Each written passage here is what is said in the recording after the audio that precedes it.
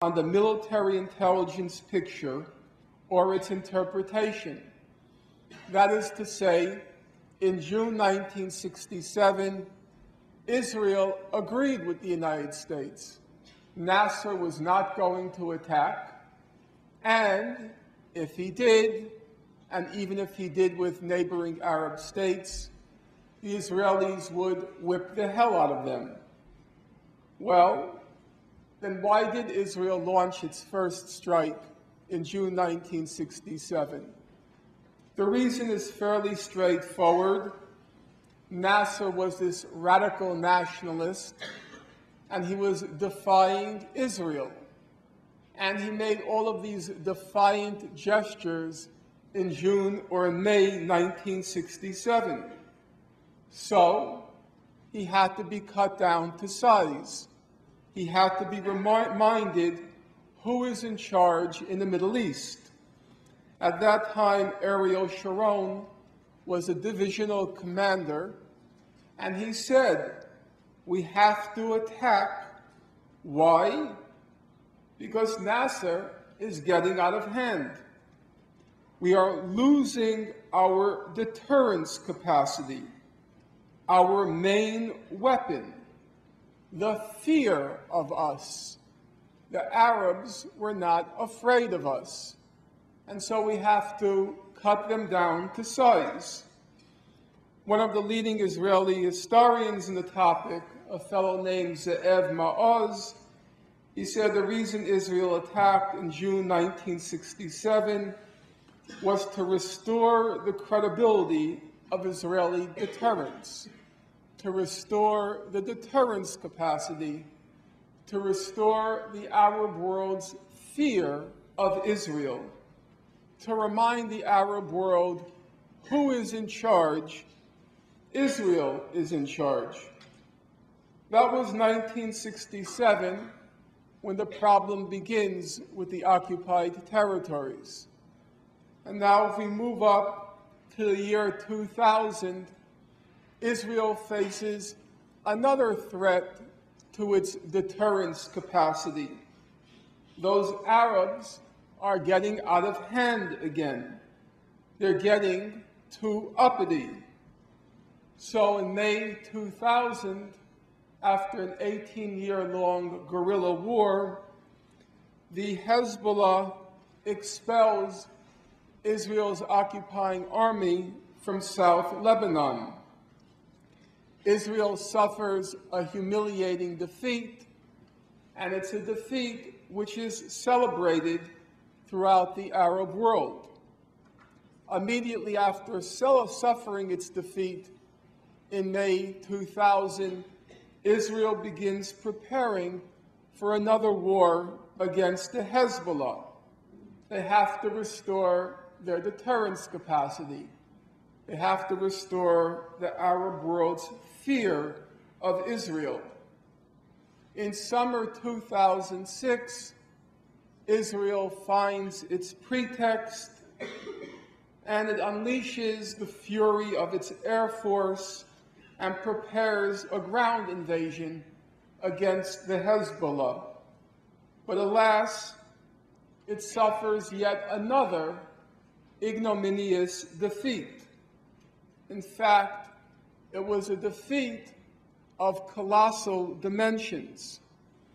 A respected American military analyst, partial to Israel, but nonetheless he concludes, and now I'm quoting him, the Israeli Air Force, the arm of the Israeli military that had once destroyed whole air forces in a few days, referring to the June 67 war, not only proved unable to stop Hezbollah rocket strikes, but even to do enough damage to prevent Hezbollah's rapid recovery. Once Israel's ground troops crossed into Lebanon, they failed to overtake Hezbollah strongholds, even those close to the border. If you look at some basic figures, you get a sense of how big the defeat was that Israel suffered. Israel deployed 30,000 troops in Lebanon on the eve of the war. The total number of Hezbollah fighters and irregular Hezbollah forces totaled 6,000. Israel delivered and fired 162,000 weapons against Lebanon. Hezbollah fired 5,000 weapons.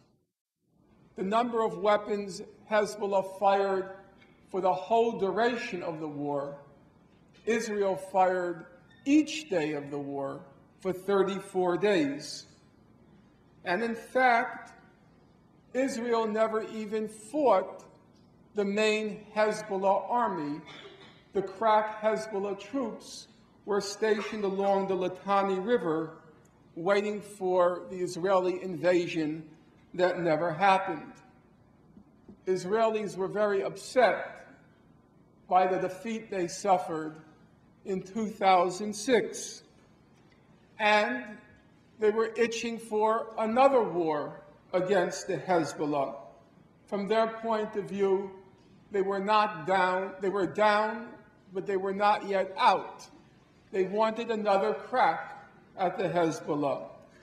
But they didn't yet have a military option. In mid-2008, they desperately sought to conscript the United States for an attack on Iran. They hoped by knocking out Iran, they would also decapitate Hezbollah and then defeat their main challengers in the region.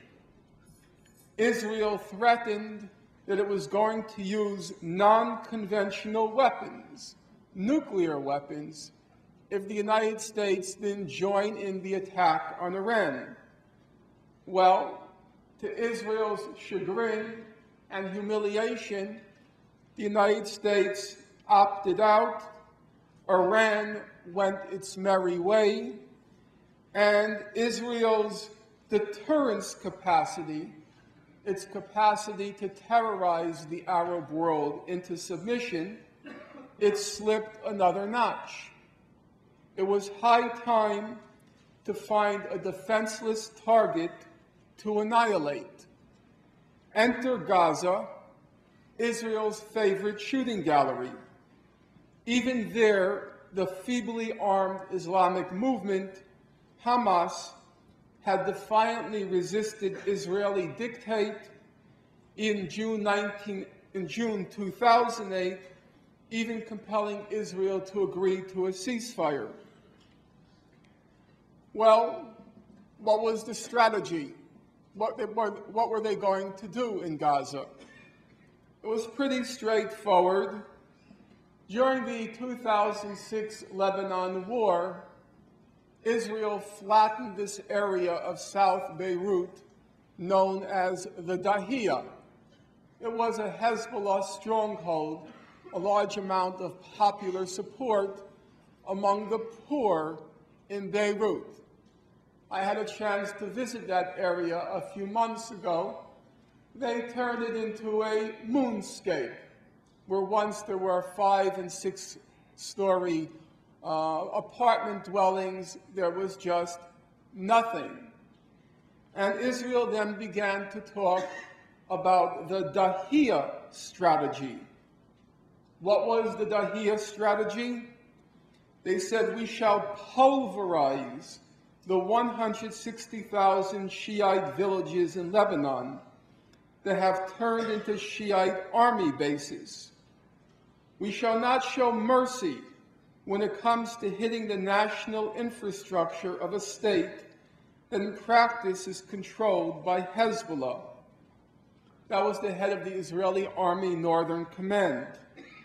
A reserve colonel said, should there be hostilities, we have to act immediately, decisively, and with force that is disproportionate.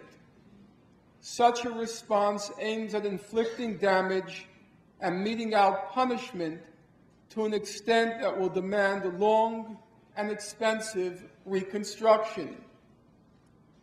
The Interior